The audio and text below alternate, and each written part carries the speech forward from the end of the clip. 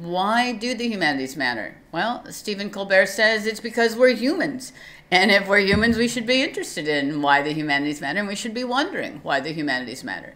More seriously, we live in a time of anxiety. We live in a time of change. We live in a time of great possibility and opportunity. All of those things are questions that humanists can answer.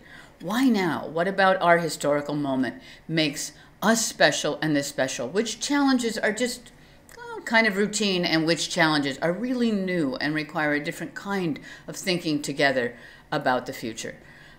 What kind of educational system do we need to prepare us for a world where, since April 22nd, 1993, the day that the Mosaic 1.0 browser was made available to the general public, I had the ability not only to communicate an idea to anybody else with an internet connection, but that idea could stay around forever. And I could communicate that idea as soon as I hit the send button, without an editor, without much thought, and there forever. That's a huge human responsibility, and it's a huge human opportunity.